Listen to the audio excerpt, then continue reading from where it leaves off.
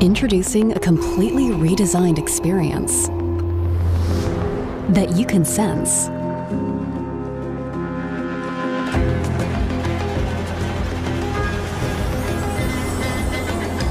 And that senses you. The new Dell Latitude laptops bring your work closer to you. This is 9 News with Tracy Vo. Good evening. Accused Victorian High Country killer Greg Lynn has sensationally given evidence from the witness box at his double murder trial. The former Jetstar pilot told the families of the couple he's accused of killing that he's sorry for their suffering. Amber Johnston has been covering the case. Well, interest in this case has just boomed overnight, with people queuing up outside the courtroom from early this morning to catch a glimpse of the High Country killer as he stands up to give evidence in his own murder trial. Among those were friends and family of the missing campers, as well as Greg Lynn's wife, all of them squeezing into a packed public gallery to watch the accused killer give evidence. You understand that not coming forward, causing immeasurable pain to their family and loved ones, that people will regard your acts as despicable. It was despicable. All I can say to the families is that I'm very sorry for their suffering. The former Jetstar pilot admits he went to extreme steps to cover up the deaths of Russell Hill and Carol Clay, such as burning their campsite and dumping their bodies in remote bushland, before painting his car and removing its awning in a desperate attempt to cover up his tracks. Do you deserve to be punished for that conduct? Yes, I deserve to be punished. In this trial, have you offered to plead guilty to the destruction of evidence? Yes, I have. But he claims he had no reason to murder either of them, telling the court it was all a tragic accident sparked by an argument over Mr. Hill's drone. As a result of that dispute, you murdered Mr. Hill. That's not true. You took aim at Miss Clay and you shot at her multiple times. That's not true. Now his fate is in the hands of 14 jurors who could reach a verdict as early as next week. Commemorations are right now underway in France, marking the 80th anniversary of D-Day. Live to Europe correspondent Jessica Millward in Normandy. Jess, key figures are attending these solemn services. Evening, Tracy. Yeah, there's been some really moving scenes here in Normandy and right across France to mark the 80th anniversary of the D-Day landings. Of course, that is when 160,000 troops landed on the shores of France and in the end liberated Europe. We've seen a very long list of world leaders here to mark this anniversary. President Joe Biden among them, French President Emmanuel Macron, UK Prime Minister Rishi Sunak, and then the royal family as well. The King, Queen and the Prince of Wales all attending various services. We've even had Hollywood royalty here too. Tom Hanks went along to one this morning. But the VIPs of today are most certainly the veterans. Those veterans that have come across here to France now in their late 90s or early 100s. They are being celebrated today for the role that they played and certainly their bravery in that unprecedented amphibious military mission. We hadn't seen anything like it before. But now, as we go into the afternoon, things are turning from solemn to celebration. We are in one French village this afternoon where a parade will be held here in a couple of hours, a chance to celebrate those veterans once again and to say thank you and merci. It's a carnival-like atmosphere here. You can see the flags of the Allied nations that took part in the D-Day landings here at Normandy. People are having drinks, there's flags waving, there's lots of food stalls around, so certainly the mood has shifted from one that was very solemn this morning. At sunrise, we saw an amphibious vehicle come onto the shores here at Gold Beach where we are this afternoon, and a military personnel played a lament. So that was very moving indeed. And then we've seen a number of wreaths laid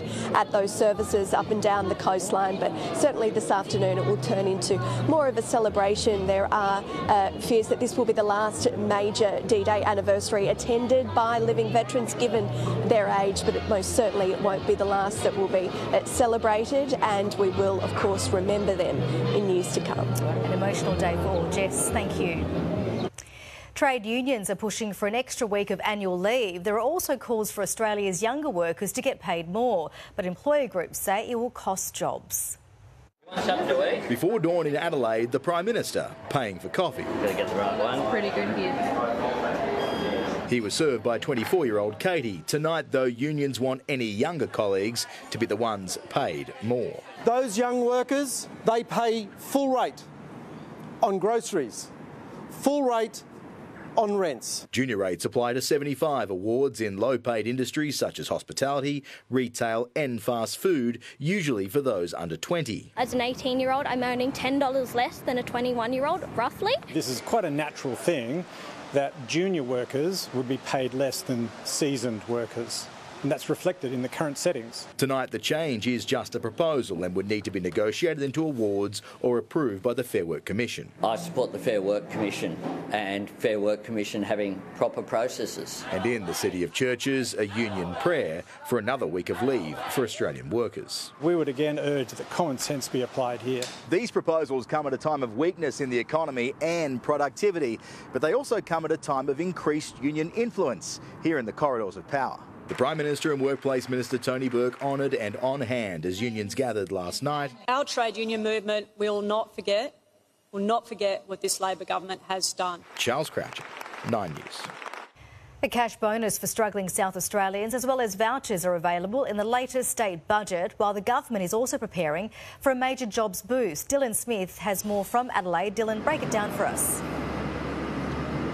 Good evening, Tracy. Cost of living relief is certainly at the heart of Stephen Mulligan's third budget as Treasurer. Everyone on the cost of living concession, that's some 210,000 South Australians, will receive a one-off payment of $244 into their bank account in the next few weeks, while of those people, renters or self-funded retirees will also get a boost, with their existing concessions to double to $256. Now, a whopping $692 million will be invested to train up South Australians to meet workforce challenges like AUKUS. It includes funding 160,000 new training places. Now, there's also relief for families with children. They'll be eligible for 2 $100 sports vouchers per child.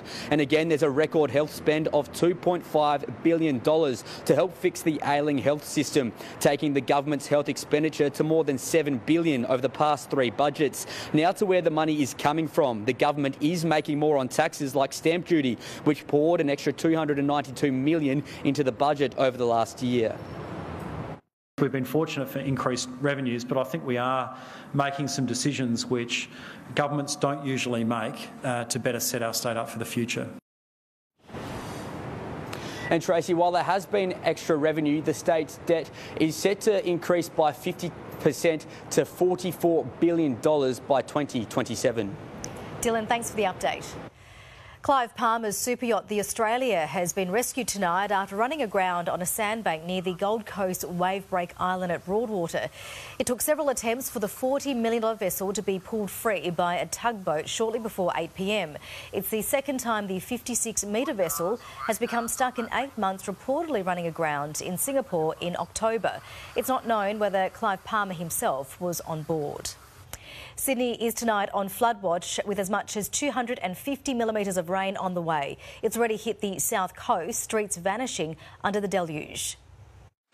A Thursday afternoon downpour across our south coast and what used to be the front yard of a family's Shoalhaven home. Can we go surfing? No. Entire streets submerged in ankle-deep water. We have no control. It's just a matter of watching and acting and doing the best we can. Roads turning waterways at Kangaroo Valley. Some drivers riding it out, but not everyone making it through. This pea-plater in Huskisson rescued from floodwater. Over the last 24 hours, parts of the south coast have seen a month's worth of rain. Shoalhaven and Illawarra worst hit. The southern Illawarra coast, where it has been raining most, if not all, of that past 12 hours, and not just raining, but raining heavily. A taste of what's ahead. Next stop, Sydney. Ruth Wynne-Williams, 9 News. Officials are watching this part of Sydney, our city's west, very closely tonight. A moderate flood warning is in place right here on the Hawkesbury River at Windsor. That extends all the way into North Richmond tonight, and on the Nepean River at Penrith and again at Menangle. Moderate flood warnings in place there too. The advice for people in these areas tonight is to stay across all the alerts as they come in, to stay vigilant.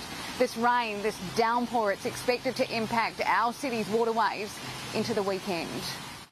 At least 45 people are dead after an Israeli airstrike on a United Nations-run school in central Gaza, according to local officials. Israel's military confirmed the strike, saying they were targeting a Hamas compound inside. A suspected Russian-Ukrainian terrorist has been arrested in Paris just weeks before the Olympics. The 26-year-old suffered serious burns after an explosion in his airport hotel room. Investigators found guns, false passports and materials for bomb-making. There are fresh questions tonight over the discovery of a woman's skeletal remains in Brisbane. Anna Rawlings reports. Constance Wacho's family maintains she was murdered, but today a coroner could not agree. It was a grim discovery, the remains of a woman found in a duffel bag in long grass at Kangaroo Point Cliffs in 2018. Identified as mother of 10, Constance Wacho, who'd last been seen alive in 2017. In inquest in 2022 hearing, she had been couch surfing. The last person to see her alive was her then partner. The inquest heard from multiple witnesses, with the deputy coroner today finding that although Constance's death was suspicious, she couldn't pinpoint who killed her or how she died. We need justice for Constance May Wacho. That's what we need. We want an invitation from the new Queensland Police Commissioner to come and meet with us, because we need to know what's going on. Queensland Police say that a senior officer will be in contact with the family. Detectives will review the coroner's findings. And the police investigation remains open. Anyone with information is urged to come forward. WA police have helped further dismantle a national crime syndicate responsible for drug and money laundering, seizing cocaine and nearly $1 million in Perth's eastern suburbs. Live to Amber Wilkinson with the details. Amber, 2 teens have been charged over their involvement. Tracy, 9 News understands the 2 19-year-olds had been acting as runners, collecting and distributing cash for the alleged head of the syndicate.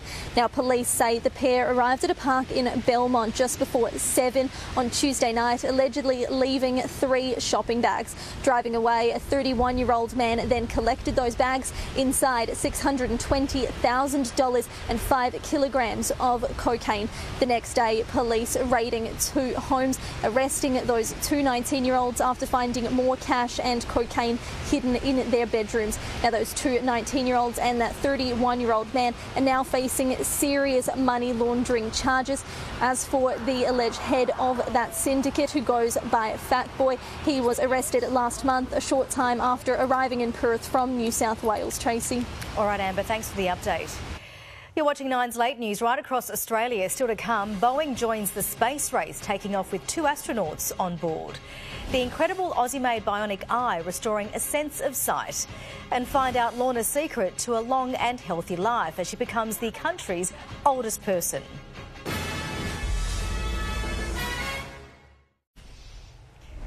Boeing's Starliner is tonight soaring to the stars with 2 NASA astronauts on board. The historic launch following years of budget blowouts and delays.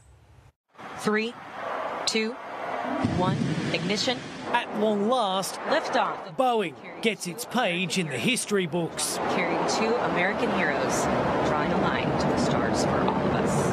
A decade in the making, Starliner, with crew on board, leaves planet Earth.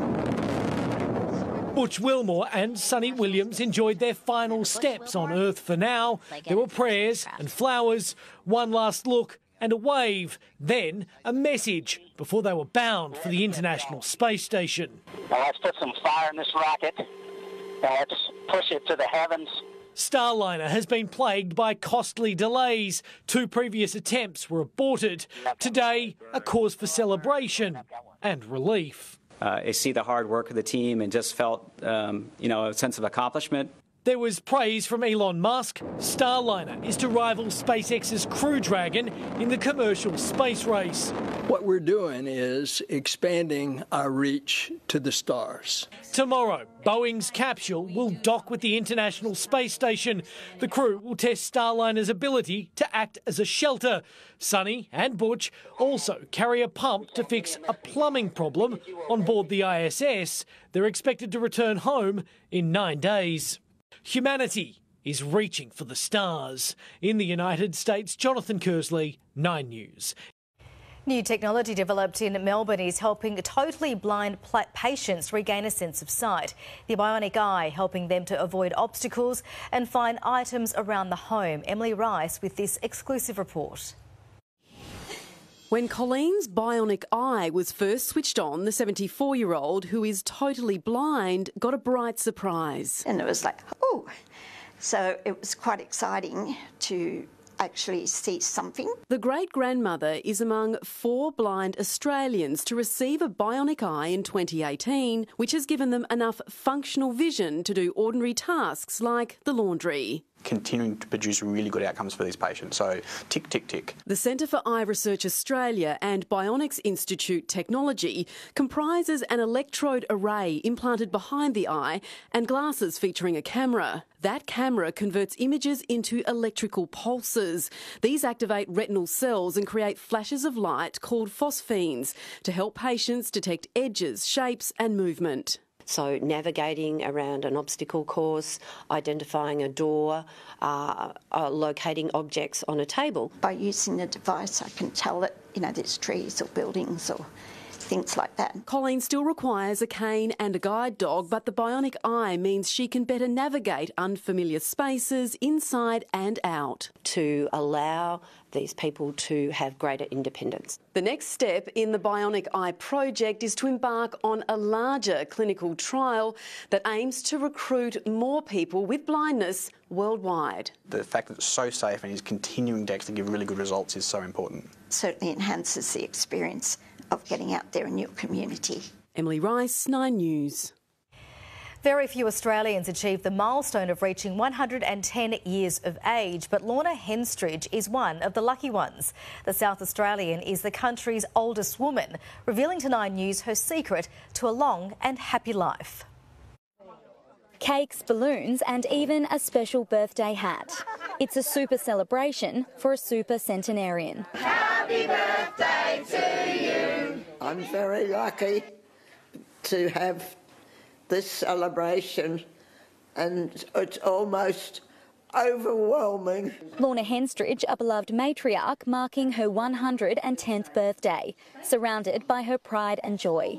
Her 3 children, 7 grandchildren and 8 great-grandchildren. A special lady who has a wicked sense of humour, a strong personality but a gentle soul. Born in Adelaide in 1914, Lorna has lived through 2 world wars, 2 pandemics and has been gifted cards from both King Charles and the late Queen. And up until the age of 105, Lorna lived in her own home. And as for the secret to her longevity, Lorna kept it simple. I think perhaps I've always been very active, did play sport quite a lot. With the wisdom of over a century behind her, she shared what is still important even at 110. I guess the main thing is to be respectful with other people and try and understand them always and learn a lot from everybody.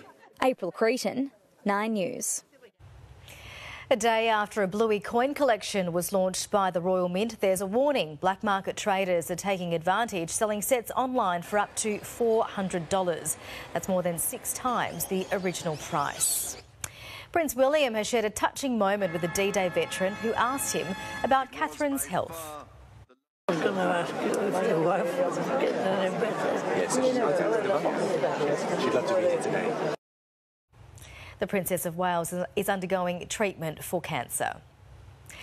After the break, a boost in business confidence, Scott Phillips reveals what it all means next. We're checking in now with our late news regular money man, Scott Phillips, Chief Investment Officer at Motley Fool. Good evening, Scott. There's a push tonight for employees to get 5 weeks of paid annual leave a year instead of 4. Talk us through that. Tracy, good evening. Don't get your hopes up too much, people, but the unions are pushing for this. The SDA, the Shop, Distributive and Allies Workers Union, effectively retail workers, have already managed to negotiate this with some really big retailers, including IKEA, Big W and others. Apple, by the way, included in that group. And now they're pushing through the ACTU for this to be offered to all workers right across the economy. I can hear the cheering from here. Don't know necessarily to be policy anytime soon, but that is certainly on the cards. Something to look forward to, perhaps. South Australia has announced a plan to scrap stamp duty for first home buyers. Could other state governments follow suit? This is huge, mate. Look, possibly, yeah. And there are different rules already in different states, some with caps on how much you can pay to save stamp duty, others with the rules apply differently. But yeah, this is very much potentially an option. Now, South Australia doing it to try, of course, to let first home buyers get into the market without what is a massive hurdle. Stamp duty can cost tens of thousands of dollars. They're also adding a first home buyers grant to that, so about 50 grand saving in South Australia. It is going to push up prices. That's the bad news. If you add demand, as we know from inflation recently, to any market without adding to supply, you're going to push up prices. But it does give those first home buyers a go. And I'm not sure this is the last we've heard of it nationally. OK. We've also been given some insight into business confidence in the current climate. Yeah, NAB's new business chief, Rachel Slade, has been out and about and has told the market that basically, yeah, they're seeing really positive news on business confidence. Now, this is really important, Tracy, because we know retail sales are tough. We know GDP is flat. But if people keep their jobs, if businesses keep hiring, we will get through this one. If businesses stop hiring, if they see worse times ahead, things get really difficult real fast. Now, Rachel Slade talked about the fact that costs are increasing. That does remain an issue for businesses, but they are pretty confident, according to her. We've just got to cross our fingers and hope she's right. Hope so. It appears to be the end of the road for Bonza, with administrators conceding any hopes of finding a buyer are fading. Yeah, those hopes were already very, very slim, really, honestly. The owner of the planes, Bonza leases the planes, the owner of the planes had already flown some of them back to Canada. That's never a good sign. But the administrator pretty much today saying, look, we're done. All remaining staff, unfortunately, have been sacked. This is probably, almost certainly, the end of the road for Bonza. They gave it a really good go. Australia really struggles to have three large airlines. Two big ones, some small ones, seems to be the way it goes. A third airline's really never been successful in Australia. Finally, Scott, what are the US futures pointing to? Not much. At the moment, the US futures are down less than 1 point, and that's a tiny fraction of a percent. Let's call that flat. We'll have to wait and see what their market does tonight to know what to expect here tomorrow morning. All right, Scott, thanks so much. Thanks, Tracy. And I'll be back with your national weather forecast right after this break. Switch on a Daikin Alira X split system with advanced streamer technology to remove more than 99% of harmful indoor air pollutants and surround yourself with cleaner air this summer. Daikin, perfecting the air. Let's take a look at your national weather forecast now. Heavy rain will gradually ease across New South Wales and eastern Victoria.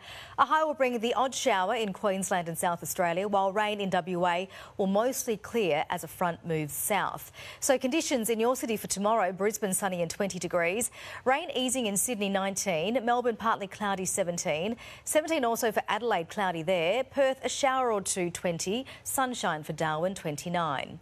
Looking ahead to Saturday, Brisbane mostly sunny 21, a shower or two for Sydney 20, possible showers developing in Melbourne 15 degrees, cloudy for Adelaide, a top of 17, a shower or two in Perth 21, and sunshine for Darwin, a top of 29 degrees. And that's Nine's late news for this Thursday. Our next bulletin is at 5 a.m, followed by the Today Show. I'm Tracy Vo. Thanks for joining us. Good night.